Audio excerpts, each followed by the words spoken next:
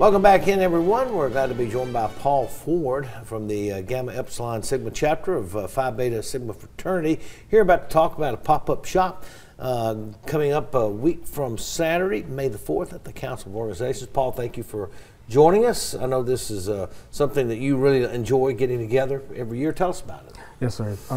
So Phi Beta Sigma has a couple of initiatives that they represent. Culture for Service, Service for Humanity is our motto.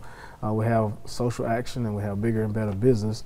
I represent the bigger and better business for the local chapter, which you said earlier, Gamma Epsilon Sigma. My president is Reverend Ecclesiastes Goodwin. Basically what we do every year, once a year, we do the pop-up shop as respect to small businesses. We try to showcase small businesses in the area, and we also try to find a way to invite the public to patronize these small businesses. It's the first week in May, so that's where we take that time to represent that small business weeks.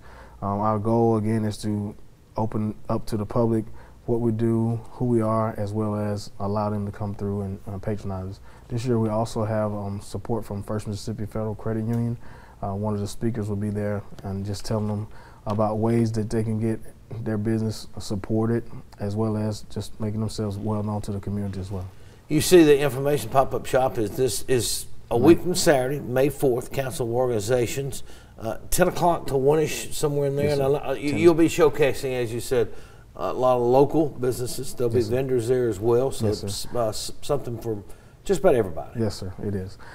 We have some younger business entrepreneurs that are trying to get started that are, they sell hats and stuff, those kind of things.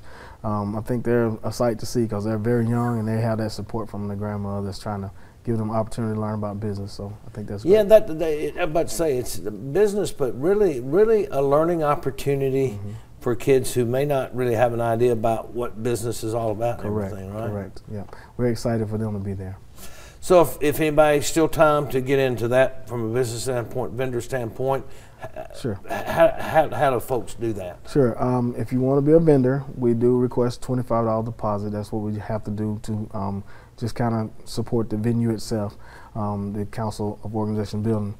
You can reach me at 601-531-4174. Again, that's area code 601-531-4174. Or you can reach me on social media, Paul Ford on Facebook, and we will get you the information that you need.